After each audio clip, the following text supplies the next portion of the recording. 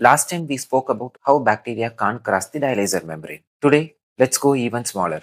Albumin. On paper, albumin is about 7 nanometers in size. And to understand the concern, dialyzer pore diameter range from a few nanometer in low flux membranes up to roughly 10 to 20 nanometers in the newest high cutoff designs. So why doesn't albumin leak out? Let's break it down with a bit of dialyzer membrane physics. First, albumin isn't a rigid 7 nanometer bead. It is a flexible ellipsoid protein that can stretch to 14 nanometer, and it also carries a shell of water around it. So its effective size is already larger than most pore pathways. Second, albumin is strongly negative, and most dialyzer membranes are made negatively charged using sulfonation. So these two negative charges repel, creating an electrostatic barrier that pushes albumin away from the pore entrance. Third, even if albumin reaches a pore, the inside is not a straight tunnel.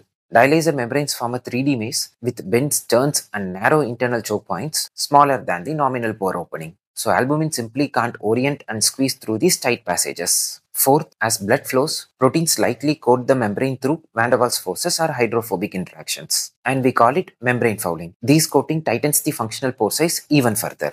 And at last, we have pore size distribution. Dialyzers usually don't have one fixed pore size. They have multiple. Even in mid-cutoff and high-cutoff membranes, most pores are still on the smaller side. Only a tiny fraction are large enough for albumin, and almost none reach the theoretical maximum diameter. So albumin has to find one of these rare large pores, beat the charge barrier, align perfectly, and navigate the internal maze for it to be expelled into the dialysate. And this combination is extremely unlikely. This is why albumin has a very low sieving coefficient. So in routine dialysis, albumin retention is more than 99.9%. So your albumin stays exactly where your body needs it and not in the dialysate.